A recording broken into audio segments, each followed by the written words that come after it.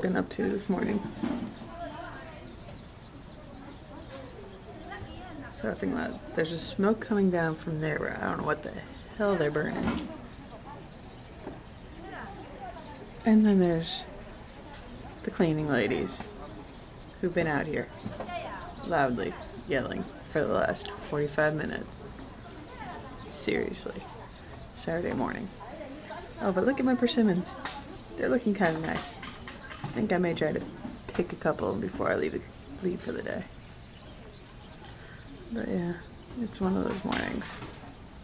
I was supposed to be sleeping. And they're still there. Yeah. I really wish I knew what the heck they were burning over there, but at least the wind shifted now, so it's not coming straight into my bedroom window. Okay, I'm gonna go try to close up some windows and doors and get some sleep again. Bye.